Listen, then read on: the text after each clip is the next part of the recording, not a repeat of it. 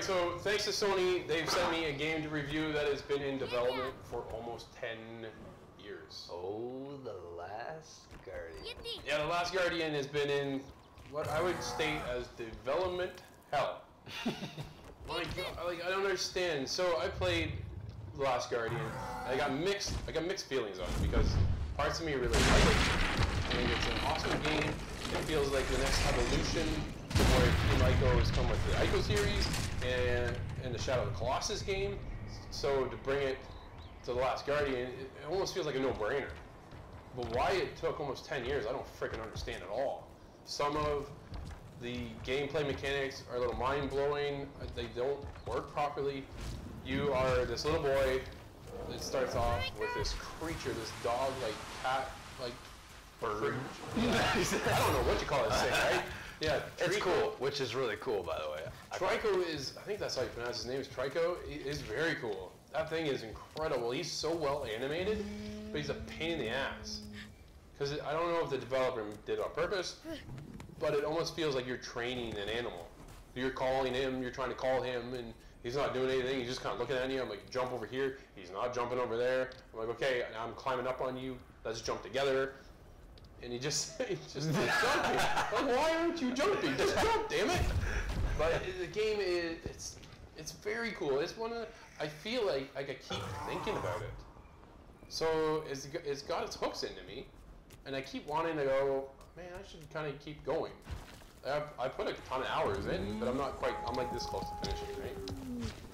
But it's just one of those things that I'm tired of fighting with the controls. Your own controls, even when you jump, it's the triangle button. Like, that's such a control scheme of 10 years ago. Everybody jumps with X button now. You don't jump with the triangle button. That's the way they have it set up. Unless you're playing a Bethesda game, because the Elder Scrolls games and Fallouts are always wide, but that's a whole nother, that's a whole nother ball game. Yeah. So you play as this creature, you play as the boy who works together with the creature, and as the game develops, there's a bond that grows. And you're trying to escape this dungeon you've been kind of captivated in. There's no justification as to why you're there, and then I found this like shield, which was very cool, and she shined some light, and then all of a sudden it's gone.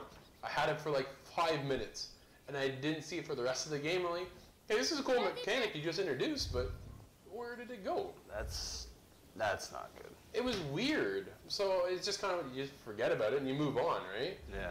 But so as you grow throughout the game, you control the character, the creature a little bit more. So it almost feels like you are training that creature, that dog, bird-like thing. And he is becoming more responsive, but it's just, because he's so big, he doesn't control the way you'd want him to. So when you're up on him and you're trying to command him to go here, he'll sometimes duck down the narrow passage, and the camera angle just goes all fucked up because you can't see because he's in a tight space. And he's so big compared to the environment. But there's times where I would stop. I completely stopped and just watched him. What am I doing? There was this big pool of water. Man, he just played it. I sat there for 5 minutes, watched him roll around in the water, and then he'd shake off and stuff. It's so well animated. All the feathers and stuff are all like individual. It's not just a baked on image, right? Yeah. They've taken the time to craft this creature, and it is incredible. But again, 10 years. This should have been a PS4 launch title, is what it should have been. And then I think they would have had more sympathy. Critically, I think it's done okay. From a fan base, I think people either love it or they hate it. There's no in between, right? Yeah. So it's one of those things. I really kind of dig it though. There's parts of me that I get frustrated. I get so mad, and I don't understand why he's not acting or kind of solving the puzzle the way it should. But our puzzle is basically at the core of the game. It's a puzzle. It's a puzzle game. That's what it is. It's simple, but it's not. The puzzles are crafty. They taking the time. Part of me keeps going back, but why the hell is this taking so long? You have a game, a first-party studio like Naughty Dog. You know what they've launched? They've launched Uncharted 1, Uncharted 2, and Uncharted 3, as well as The Last of Us on PS3 and PS4. like in Uncharted 4. Yeah. They watched 5 titles and the time it's taken them to develop one game. Yeah. There's no way Sony's getting their money back on this title. Not a chance in hell are they getting 10 years of work. I don't understand. I really don't understand. And even some of the textures, when you go up close, they're blurry. Like this thing should be absolutely close to the line. I don't understand certain things. I'm like, I just scratch my head. Like seriously, that texture should not be just a giant blur. That should be crisp as hell. That thing should look pristine. And it just doesn't. And then you fight with some of the mechanics. It just, yeah. Like you see how I'm getting frustrated just talking about it, yeah. right? But there's part of me, I keep thinking about the game. So, I don't know. I'm at a loss. Would you say that the characters were very lovable? Like, did you grow an attachment to the animal and to your character that you were playing? Yes. Yeah, I did. There's the bond that they create. You can't help but feel kind of warm and fuzzy inside because of it. But again, it's you take the main character, the little boy, and his design, art style, compared to the rest of the game, seemed off. When it was first announced, it was that, and it looked great.